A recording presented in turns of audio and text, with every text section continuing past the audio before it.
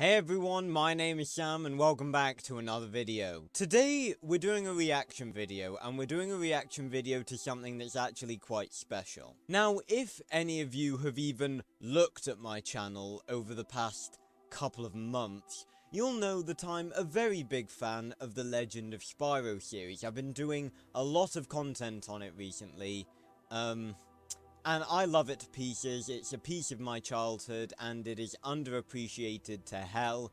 And underappreciated franchises tend to be my specialty. Now, over the past couple of months, I've been delving further into the sort of lore and community of the Legend of Spyro than I ever have done in the past. And while doing so, I discovered this. Now, I had no idea that these existed for so long, and basically what these are is commercials for the second game, The Legend of Spyro: The Eternal Night. And basically, these aren't just regular commercials, they are actual, probably sort of soft canon, actual cutscenes. And I have watched the first one, but I haven't watched the second and third one. There's 3 of them in this video, and we're going to react to them today. I've already seen the first one, but I haven't seen the others. And I was originally intending to wait until after I'd finished my playthrough of New Beginning, and do this as a sort of segue from New Beginning into Eternal Night. But I actually kind of need to watch this, in preparation for a Legend of Spyro lore video that I'm going to be doing soon. So I thought I'd just sort of watch this. And again, like my lore videos, this is more for the people who already know about the Legend of Spyro, but I will most likely redirect the people that watch my playthrough for the first time of The Legend of Spyro New Beginning here before I start my Eternal Night playthrough. So, if this is in the future for all of you, and I finish my New Beginning playthrough, it's okay, you can watch this, because this is a sort of teaser into what's going to be in the next game. So, yeah, without further ado, let's get into this. And this is really exciting, because this is actual cutscenes and technically soft canon lore that I've never seen before. So, yeah, let's do it. I've got to make sure I'm actually press play and don't accidentally stop my recording, like I've done for reaction videos in the past. Let's do it. This is so cool. And soon, the night of eternal darkness will be upon us. Evil spirits will once more roam our land. Silence. Even. Sorry. Even now, our enemies prepare to defend the temple.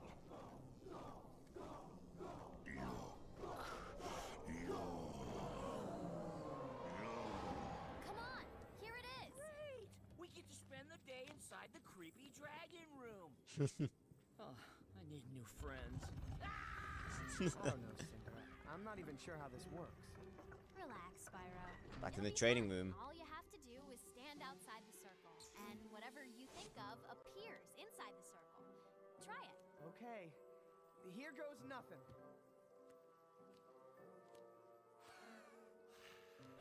Keep trying. Doing great, Spyro. Nothing. You got that right. Come on, Spyro. There we go. Did it? See? It was only a matter of time. Give me something more challenging.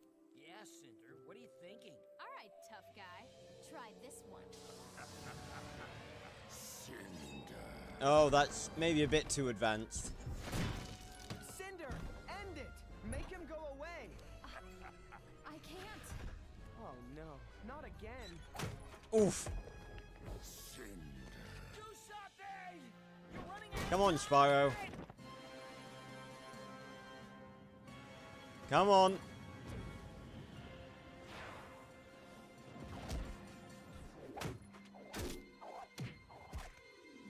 Spyro, Would you look at that? how did you do that?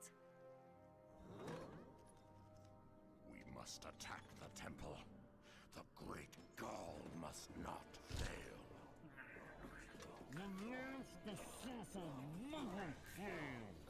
Oh, fucking hell, not him. So before we go on to the next one, let's briefly talk about that. That was really cool, because not only did we get to actually see how the temple dojo room works, which is something we never really got to see, because, you know, we always go in there in New Beginning to do all the training for all the elements, but we never really, you know, question how it actually works. So, clearly, as Cinder explained, you think of something and it appears. It's pretty cool. And obviously, this is before Eternal Night. This is in the little midpoint between New Beginning and Eternal Night. The couple of months or couple of weeks that it was. Again, we don't really know how long it was. But as you can see, Spyro's trying to relearn his breath. He managed to launch somewhat of a. I'm gonna actually slow it down to see, because that looked like a weird fireball. So he breathes like red spark. That did look like a weird fireball. It's definitely a fireball, but it had like a purple tinge to it. And let's definitely not forget. Now, it's weird because it seems as though, like, Cinder summoned, like, intended to summon a vision of, like, Gaul, but it looked as if, like, when she said she couldn't end it, maybe that was actually Gaul, because, you know, I don't know, it may have just been, like, a really powerful, you know, version of Gaul that Cinder summoned and couldn't control. But, you know, maybe Gaul used his powers to sort of, like, project himself into the training room. I don't know if that's possible, but, yeah, I guess it's, you know, sort of a possibility. And the highlight of it all, Spyro's ability here. Another moment of trauma, and he unlocks this. Now, it's very interesting because that glow, that's a very distinct purple glow. We know there's only one element that glows purple, and that's ether. So, it's interesting to see that Spyro used an ether ability. So, you know, he was trying to relearn his base elements like fire and, you know, ice and electricity and earth and everything.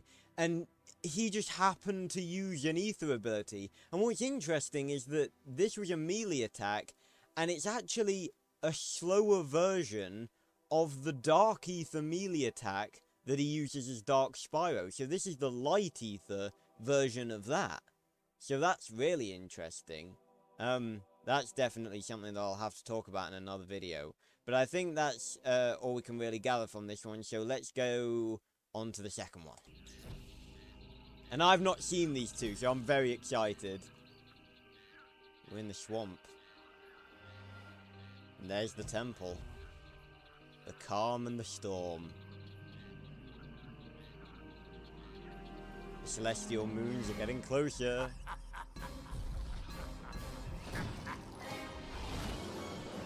Whoa. Oh my god!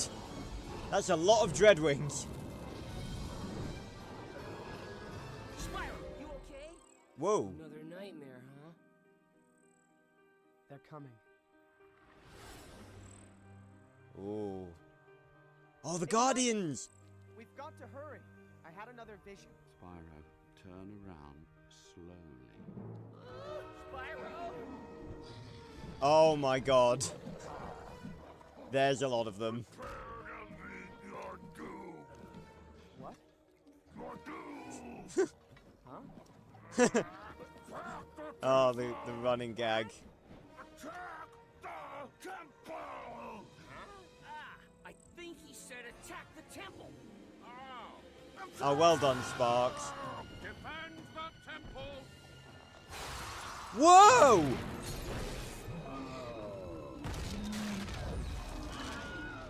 Oh, the Wilhelm scream.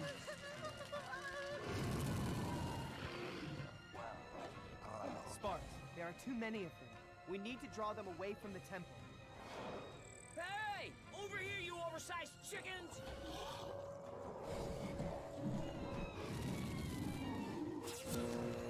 Whoa!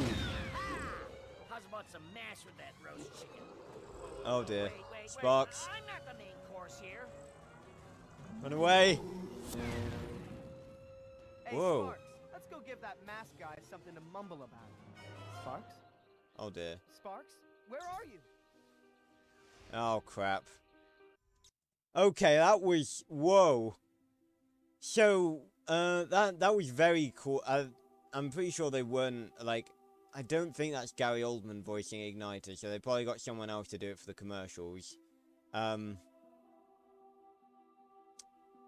the model of Igniter looks a bit weird. His eyes, maybe it just looks a bit better because like it's sort of fully animated, and not in game. It's like fully rendered and stuff. But I think definitely the highlight of this one was seeing the Guardians actually fight, because we got to see them fight in Dawn of the Dragon against the Golem, but that was in sort of the different art style, and I've always wanted to see the Guardians other than Ignitus fight in the Chrome style of Legend of Spyro, because for those of you who don't know, the first two games were made by Chrome Game Studios, and then the third one was made by Activision. And that's why Dawn of the Dragon looks differently and is just completely different, basically. And I've always wanted to see, because obviously we've seen Ignitus fight multiple times in the Chrome games. He fought the apes in New Beginning, and he fights the apes in Eternal Night as well. But we've never seen any of the other three Guardians fight in this style. And we actually did get to see them attack here, which is really cool. You know, Cyril using ice, and Voltaire using electricity, that was really cool. Terrador using a cool shockwave move with his tail. Spyro using fire, and Ignitus using fire as well. And this here, so Spyro uses fire, and then he's using the ether ability again. That's crazy. It looks crazy awesome as well. But yeah, this is so cool. I'm fucking loving this. But I think it's time for the final one. Chapter 3. Let's do it.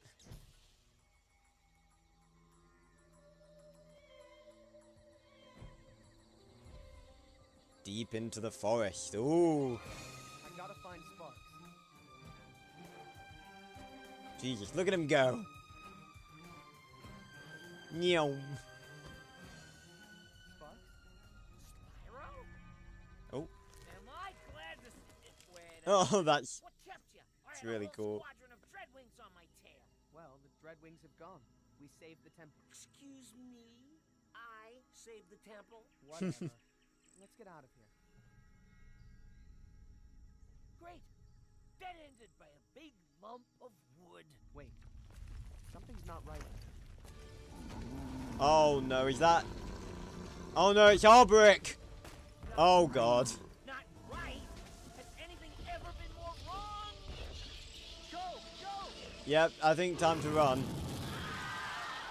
Wolf. This way! Yep, time to go. God, this is so cool. This will only take me a moment.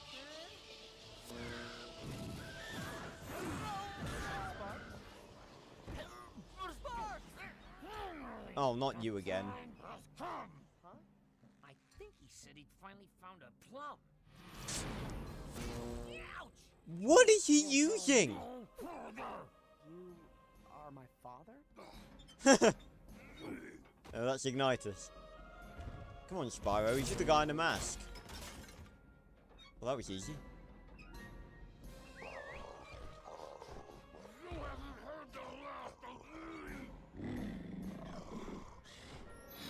better run.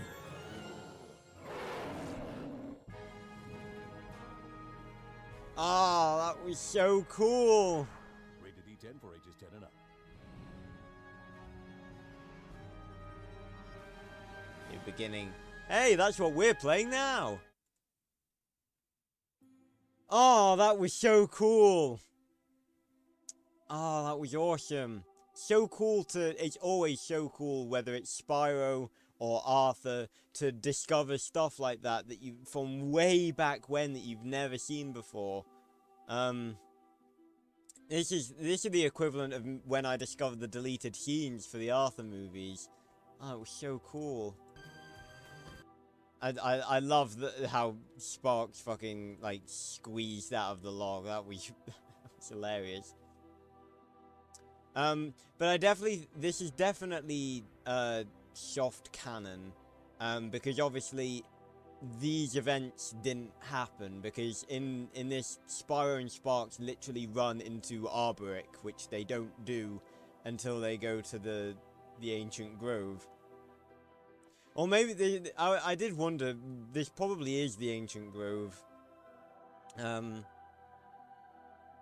But it's really cool that Spyro, when he was fighting these guys, he was using that melee attack. And that's definitely Ether, because it's just a slower version of the melee attack that he used against Gaul when he was Dark Spyro. And that little breath attack that he does there, that was purple. He's just straight up using Ether nonchalantly. That's crazy. He just like BAM! That's crazy. And all of this was Gaul, like, looking into his crystal sort of staff. So, I guess that was just him seeing what was going on.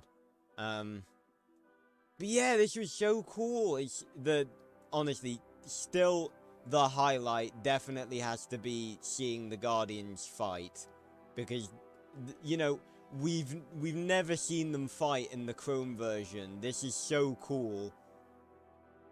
And just imagine what an actual because obviously this was just a brief bit. Imagine what an actual in-game cutscene might have been when we saw the other Guardians fight. That would have been really cool.